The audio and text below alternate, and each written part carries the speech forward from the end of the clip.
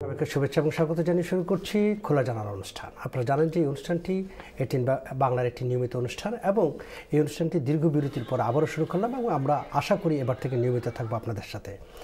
এবং এই অনুষ্ঠানে যথারীতি আমার সাথে দুজন অতিথি থাকেন এবং এই অতিথিদের সাথে আমরা মূলত বাংলাদেশের অর্থনীতি, রাজনীতি এবং সামাজিক বিভিন্ন বিষয় নিয়ে আলোচনা করে থাকি এবং সবচেয়ে বেশি আলোচনা করে থাকি সমসাময়িক বিষয়গুলো। আজকে আমার সাথে রয়েছেন দুজন অতিথি, আমি পরিচয় করে দিচ্ছি আপনাদের সাথে দুজন অতিথিকে।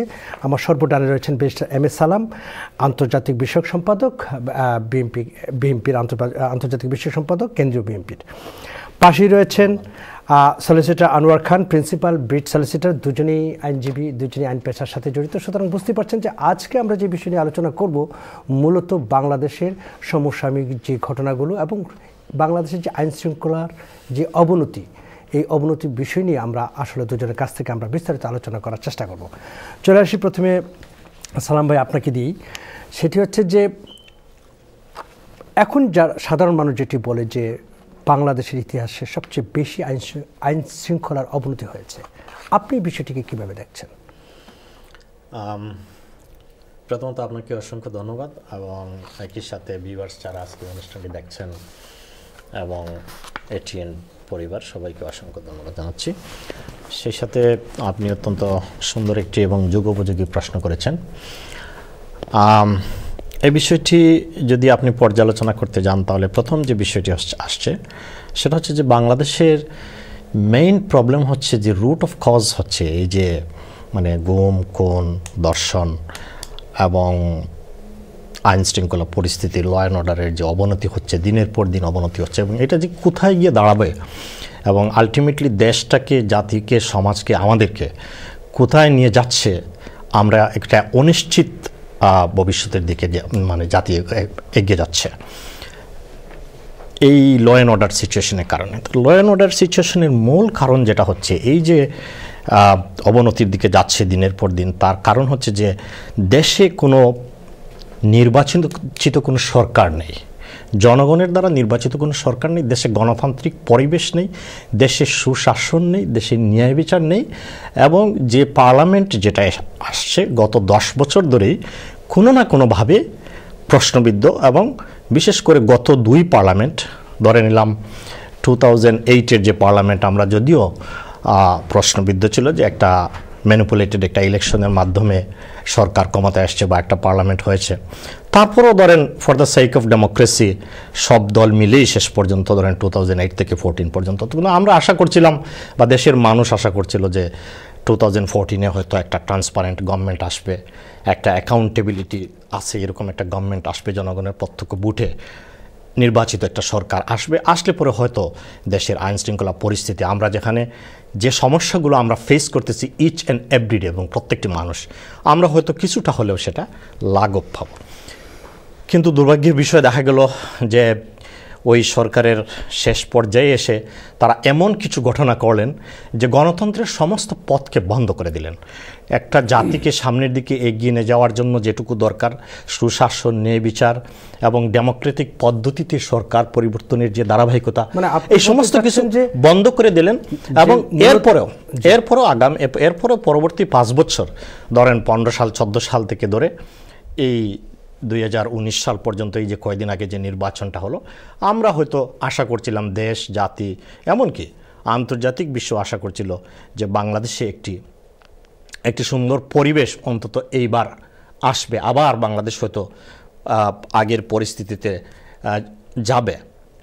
কিন্তু দুর্ভাগ্য দেখা গেল যে এমন একটি নির্বাচন হলো যে স্বাভাবিক নর্মাল ডেমোক্রেটিক পরিবেশে সরকারের পরিবর্তন হয়, সাধারণভাবে সরকার পরিবর্তন হয় নির্বাচনের মাধ্যমে, অবাধ, সুষ্ঠু এবং নিরপেক্ষ নির্বাচনের মাধ্যমে সরকার পরিবর্তন হয়। কিন্তু দেখা গেল এটা 2014-এ যেটা হলো তার চেয়ে আরও মানে ব্যাড টু ওয়ার্স, খারাপের থেকে আরও খারাপ হয়ে গেল এবার, যেটা মানে একটা নির্বাচন আর হলোই না শেষ পর্যন্ত। দেখা গেল যে সরকার যারা নির্বাচন পরিচালনা করেছেন, নির্বাচন কমিশন এবং সরকার, তারা মিলে জনগণের সাথে এমন একটা পরিস্থিতি তৈরি করেছেন যেটা মানে কোনো সংজ্ঞায় পড়ে না। সহজ ভাষায় আমরা অনেকেই জানি যেটা, সেটা বুট ডাকাতি করা হয়েছে। তার মানে জনগণের সাথে স্রেফ একটা প্রতারণা করা হয়েছে, এবং এই প্রতারণার মাধ্যমে একটি সরকার তারা গঠন করেছেন এবং তারা এখন দিব্যি সরকারের মধ্যে আসছেন। কিন্তু এই 6 মাসে যেটুকু আমরা দেখলাম, এই 6 মাসে আমাদের কাছে পরিষ্কার হয়ে গেছে যে সরকার যে কোনোভাবেই লেজিটিমেসি তার নেই, একটা কন্ট্রোভার্সিয়াল, এবং জনগণ যে প্রত্যক্ষ ভোটে নির্বাচিত হয়নি। তার কারণে আপনি দেখেন যে ওয়ার্ল্ড জাস্টিস প্রজেক্ট ইন্ডেক্সে আপনার রুল অফ লর বিষয়ে বাংলাদেশের অবস্থান 102-এ ছিল। এইবার এখন যে সিচুয়েশন আজকের পত্রিকাগুলোতে আসছে আপনার মহিলা পরিষদ, তো মহিলা পরিষদে আজকের পত্রিকাগুলো যেটা আমরা দেখলাম যে 2083 মাত্র জানুয়ারি থেকে জুন পর্যন্ত 6 মাসের মধ্যে 2083 জন নারী এবং শিশু বিভিন্নভাবে নির্যাতিত হয়েছেন। আমি আসবো আসলে বিষয়গুলোতে, আমি আরো তারপরে দেখেন করাপশন না, আপনার কারণটা, আপনি রুট কজটা দেখতে হবে কি কারণে আমরা মেইন কারণটাই হচ্ছে এটা করাপশন। দেখেন 195 মোস্ট করাপ্ট কান্ট্রি, মানে করাপশন ইন্ডেক্সে ওয়ার্ল্ড প্রজেক্টের বিভিন্ন অ্যানালাইসগুলোতে এইভাবে আসছে। যেহেতু আপনি অ্যানালাইসের কথা বলছেন, টিআইবি অ্যানালাইজ করে বলছে যে 180টা দেশের মধ্যে তারা জরিপ করে অ্যানালাইজ করে তারা বলছে যে 149 মানে র্যাঙ্কিং হচ্ছে বাংলাদেশের 149, which is 13th most corrupt country.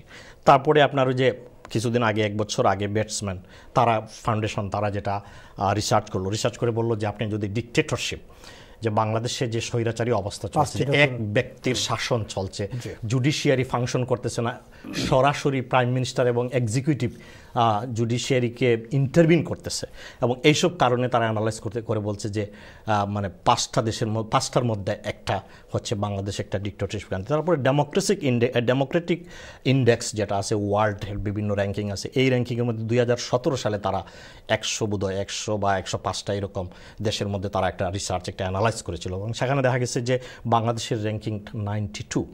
তো কেন এই অবস্থা আমাদের অনেক সময় দেখবেন আপনি উন্নয়নের কথা, তারপরে এই যে গণতন্ত্রের কথা, এগুলো শুনতে শুনতে কান জ্বালাপালা হয়ে গেছে। কিন্তু এই যদি হয়, তারা যদি এত উন্নয়ন আর এত যদি জিডিপি সরকার যদি এইগুলি বলেন, তাহলে কেন এই র্যাঙ্কিংয়ে বাংলাদেশের অবস্থা ওয়ার্ল্ডের মধ্যে এই সিচুয়েশনটা আসছে? এবং এই রুল অফ ল, আইনের শাসন যা দেশে নাই, তার একমাত্র কারণই হচ্ছে ডেমোক্রেটিক গভর্নমেন্ট, ট্রান্সপারেন্ট হচ্ছে।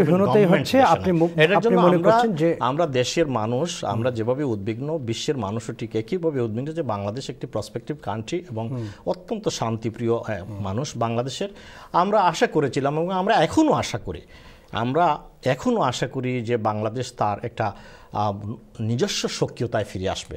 যে আইন শৃঙ্খলা পরিস্থিতির স্বর্ণের যুগ বাংলাদেশে ছিল, আমরা 91-এ ন্যাশনাল কনসেনসাসের মাধ্যমে যে নির্বাচন হয়েছিল, সেই নির্বাচনের মধ্যে একটা শক্ত বিরোধী দল ছিল আওয়ামী লীগ, আমরা বিএনপি পাওয়ারে ছিলাম, সুন্দর এক্সারসাইজ হয়েছে দেশে, মানে একটা রুল অফ ল বা ল অ্যান্ড অর্ডার এত সুন্দর ছিল এই সময়টাতে। জিয়াউর রহমান সাহেব যখন 95-এর প্রেক্ষাপটের পর, রাজনৈতিক প্রেক্ষাপটের পরে যখন আসলেন, তখনও দেশে একটা পরিস্থিতি ছিল, দেশটা বহুদা বিভক্ত হয়ে গেছিল, এইগুলোকে বহুদা বিভক্ত হয়ে গেছিল, বিভিন্ন জাতীয় এবং আন্তর্জাতিক ষড়যন্ত্র দেশের মধ্যে অনেক কিছু তৈরি হয়েছে। এই সমস্ত কিছুকে তিনি একটা গণতান্ত্রিক পরিবেশ তৈরি করে এবং শেষে একটা ন্যাশনাল ইউনিটি তৈরি করে, এটাও একটা ন্যাশনাল কনসেনসাসের মাধ্যমে, যে সব দলগুলো তখন সহযোগিতা করেছিল জিয়াউর রহমান সাহেবের ডাকে, এবং এই সহযোগিতার মাধ্যমে একটা ন্যাশনাল ইউনিটি তৈরি করে একটা পরিবেশ আসছিল।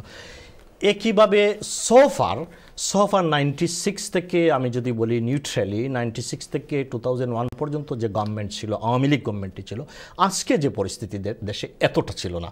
তারপরে ধরেন 2001 থেকে 2006 পর্যন্ত একটা ধারাবাহিক, মানে গণতন্ত্রের একটা ধারাবাহিকতা মোটামুটি বাংলাদেশে ছিল, এবং সরকার পরিবর্তনের একটা সুষ্ঠু পরিবেশ এক্সারসাইজ বাংলাদেশে চলছিল এবং ছিল স্বাভাবিক পদ্ধতিতে, স্বাভাবিক গতিতে, ডেমোক্রেটিক পদ্ধতিতে। তখন কোনো সরকার পরিবর্তনের নিয়ম নীতিগুলো বাংলাদেশে ছিল বিদায় 2001 সাল থেকে 2006 সাল পর্যন্ত আমরা দেখেছি আইনের শাসন বাংলাদেশে ছিল। আমরা দেখেছি যে গভর্নমেন্টের একটা অ্যাকাউন্টেবিলিটি ছিল, গভর্নমেন্ট ট্রান্সপারেন্ট ছিল। আজকে যেভাবে একটা শিশু থেকে শুরু করে বৃদ্ধ পর্যন্ত এরকম পরিবেশটা ছিল। জি জি, আমি আসবো আপনার কাছে। আমি চলে যাচ্ছি আনোয়ার ভাইয়ের কাছে। আনোয়ার ভাই, গতকাল তো একটি চমৎকার ঢাকা বিশ্ববিদ্যালয়ের একটি চমৎকার প্রোগ্রাম করেছেন, আমরা অনেকেই দেখেছি। বিশেষ করে আপনিও ঢাকা ইউনিভার্সিটির ছাত্র এবং আমাদের সালাম ভাইও ঢাকা ইউনিভার্সিটির ছাত্র। এবং এই যে ধরেন মনে করেন আপনারা দুজনে আইন পেশার সাথে জড়িত, এবং এই যে বাংলাদেশের যে কথাটি আসছিল, যে উনি যে কথাটি সারমর্মে যে কথাটি বলতে চেয়েছেন সেটি হচ্ছে যে এক কথায় যেহেতু গণতন্ত্রহীনতাই হচ্ছে আইন শৃঙ্খলা পরিস্থিতির অবনতির মূল কারণ। আপনি যদি আপনার দিক থেকে একটু ব্যাখ্যা করতেন, আসলে আপনি কি দেখছেন বাংলাদেশে বর্তমান আইন শৃঙ্খলা পরিস্থিতি? ধন্যবাদ আপনাকে, ধন্যবাদ এটিএন দর্শক সহ সকলকে। একটা কনসেপচুয়ালি ভুল আলোচনা হচ্ছে আমি মনে করছি। বিষয় দুইটা, আমার ধারণা ছিল যে দুইজন লয়ার এখানে আসছেন, আমরা ল সম্পর্কে আলোচনা করব। যে আমরা আইনগুলো নিয়ে আলোচনা করতে, বিষয়গুলো হয়ে গেছে এখন আইনের বাইরে গিয়ে রাজনৈতিক বিষয় হয়ে গেছে। উনি মনে হয় সালাম ভাই, আমার খুব ভালো বন্ধু, আমি কনসেপচুয়ালি একটু রং আইডিয়া ডেভেলপ হয়ে গেছে। Rule of law and the corruption and the administration and the politics it's a different concept. যদি আমরা পলিটিক্যাল কথা বলি, উনি যেসব বিষয়গুলো অবতারণা করেছেন, যদি আমরা সেই সব বিষয়গুলো বলি,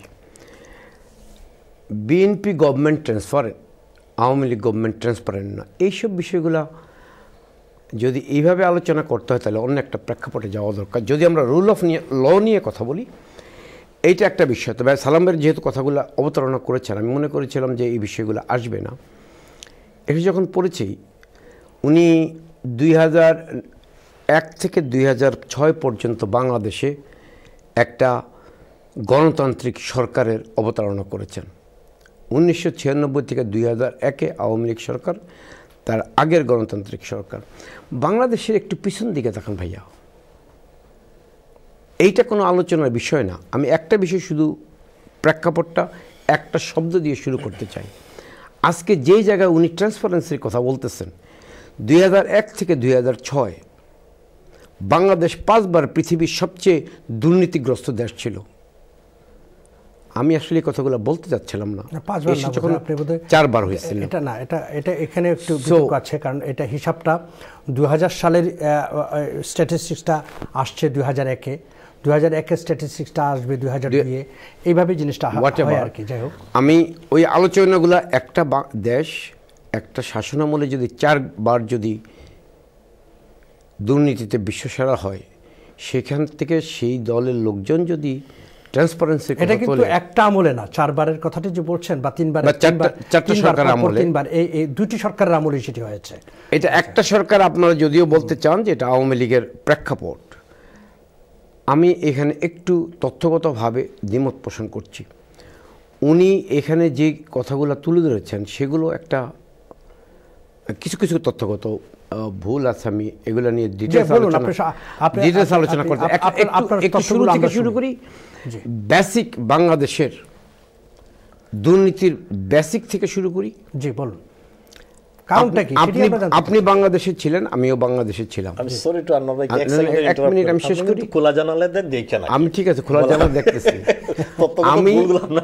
আমি একটা জিনিস বলি, আমি যে জিনিসটা সবাইকে বলি, আমি আজকের আলোচনা বলতেছি, বাংলাদেশি দুর্নীতি ব্রিটিশ পিরিয়ড ছিল, পাকিস্তান পিরিয়ডে ছিল, বাংলাদেশ পিরিয়ডে ছিল।